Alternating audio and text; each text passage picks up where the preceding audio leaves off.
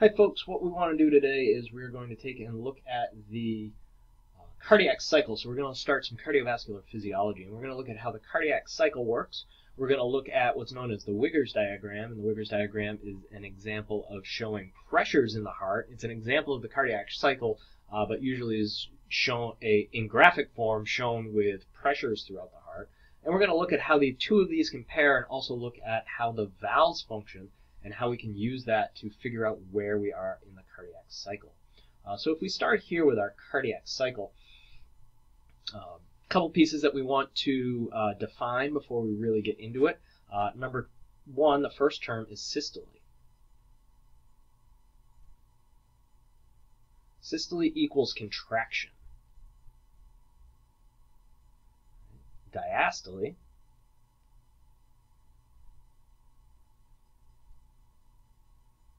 equals relaxation.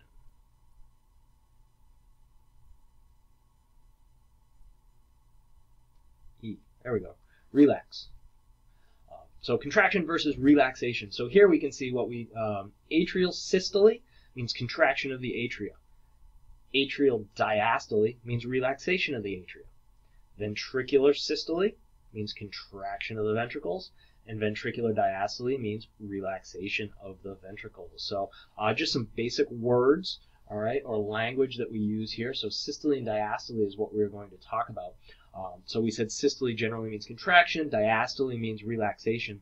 A lot of times if you just hear systole or diastole, people are referring to what's happening within the ventricles. But as you can see here, there is atrial systole, atrial diastole, ventricular systole, ventricular diastole. So you really want to make sure to use the correct terminology, right? Use the full word, atrial systole or ventricular systole, so that we can know exactly where we are.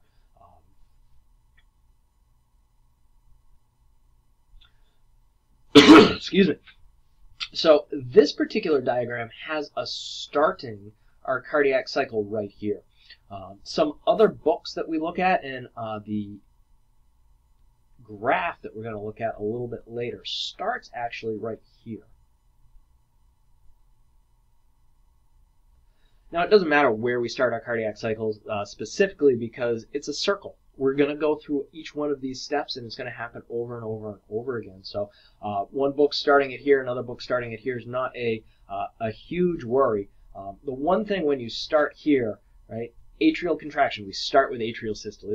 That's a good marker because it's something that you can see, right, the contraction of the atria.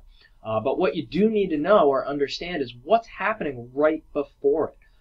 And right before our cardiac cycle starts up here, which is a great reason why this book starts it here, right, is that the ventriculars are going to start filling up at the end of their diastole, at the end of their relaxation period. So as we're going through this ventricular diastole, the ventricles are actually passively filling up about 80% of the way. We'll draw some blood filling up those ventricles, right? We're not filling all the way up at this point in time, but it's actually filling a good portion of the way, right? You can see blood's coming in through the vena cava, it's coming in through the pulmonary veins, and the AV valve is open. So blood's just able to come into here, pour straight down into the ventricles. If we start our cardiac cycle with atrial contraction, what the atrial contraction does is it fills the ventricles up the rest of the way. And so now we're going to be as jam-packed full of blood as we possibly could be. Right? But atrial contraction or atrial systole is what fills them up the rest of the way. It doesn't fill it up completely, right? Because most of that filling had happened back here, right, during the ventricular diastole period, the filling portion of that diastole. So if we start with atrial contraction, we've filled the ventricles as full as we're going to get. The atria then go into their relaxation period. Right? Immediately after atrial systole begins ventricular systole. What happens in ventricular systole is that the ventricles will begin to contract, and it causes the AV valves to close. Right? Notice they're open here, they close. So AV valves close is a big thing. The AV valve, so both the tricuspid and the bicuspid valve close at this point in time. We're going to call this an isovolumic contraction. right? The heart is contracting, the ventricles are contracting, but the volume within the ventricles actually stays the same because the AV valves are closed, but our semilunar valves are also closed. As we continue to build pressure within our ventricles here, eventually the pressure in the ventricles gets higher than the pressure in the great vessels here, in the aorta and the pulmonary artery. When the pressure in the ventricles gets higher than the pressure in the aorta or the pulmonary artery, the semilunar valves open, and we eject the blood out into the arteries. Once we've gone through our ejection phase, we then start to relax. Right? So, end of our contraction, we then start to relax with ventricular diastole. The atria are still in diastole as well, but the ventricles start to go through their diastolic phase. So they're going to relax. The semilunar valves close, the AV valves are still closed. So we call this an isovolumic relaxation. Okay? So the chambers relax, but the volume remains the same. Eventually, the pressure in the ventricles gets lower than the pressure in the atria. The AV valves open up, and we begin that passive filling of the ventricles where they're going to fill up about 80% of the way. Okay. So that takes us through our cardiac cycle.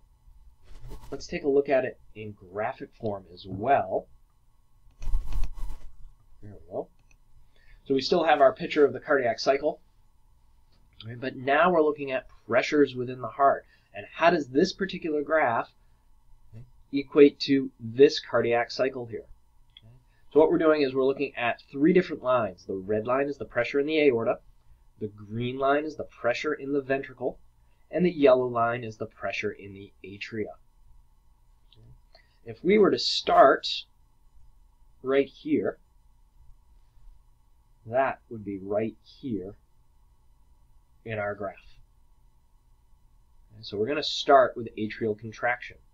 Well, we know if the atria contract and we squeeze on the atria, the pressure in the atria is going to go up. And that's why we see this little blip in atrial pressure. We also see a slight blip in ventricular pressure. Well, sure, we're packing those ventricles full of blood. Right? So as we fill those ventricles,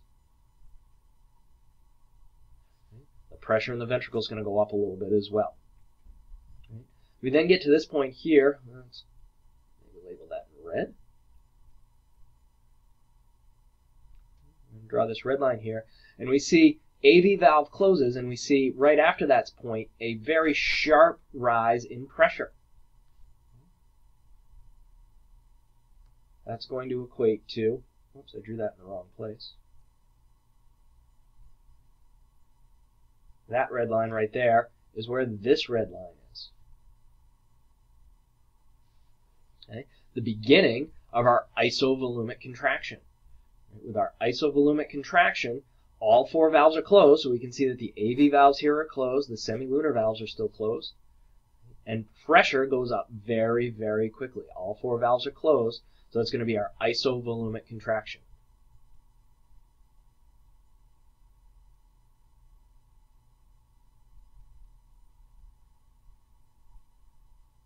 We can then separate the isovolumic contraction from the ejection phase when our semilunar valves open. Maybe that wasn't the best color to use. And it would help if I could draw a straight line, but it gets the point across. Right? When the semilunar valves open, we're at the ejection phase, the ventricular ejection phase. Right? So we're going to start to push the blood out of the ventricles, right? The semilunar valves open, and as we still squeeze our ventricles, the pressure in the aorta increases as well, right? So here we're looking at the left side of the heart, obviously, but pressure from the blood from the left ventricle is going up and out the aorta. We're going to reach our maximum pressure here, which is about 120 millimeters of mercury. But that's our ejection phase. Let's see, what color can I use next? Let's use brown, maybe.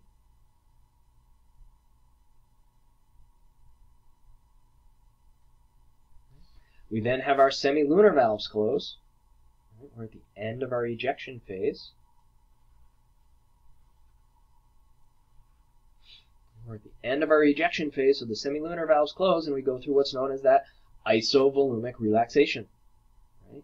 All 4 valves are closed. The semilunar valves are closed. The AV valves are closed at this point. Right?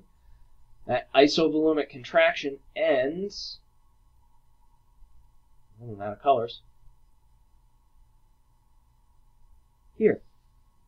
Right? When the AV valves open and we start passively filling those ventricles again. Right? So here's where the AV valves open up. And it would help if I could draw a straight line.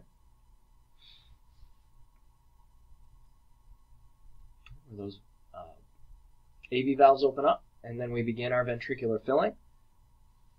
And then we start our cardiac cycle again when the atria contract.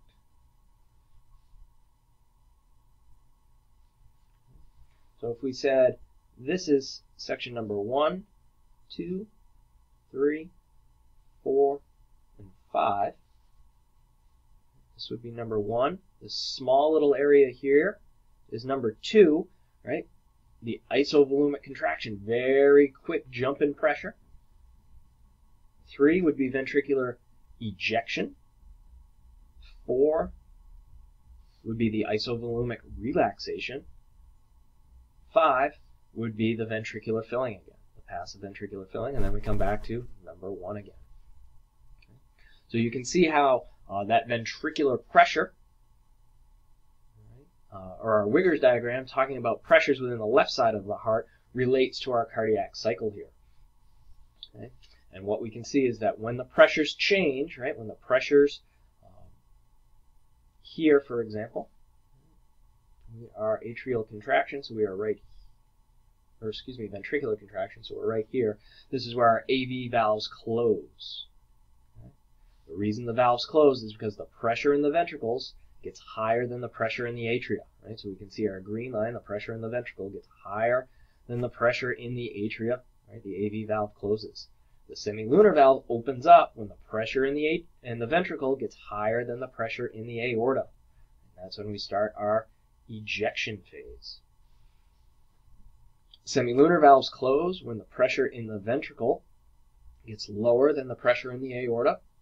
Right? You can see here the blood's trying to push back and it closes that valve. Right? And then the AV valves open when the pressure in the ventricle gets lower than the pressure in the atria. Right? And blood drops down in and starts passively filling those ventricles.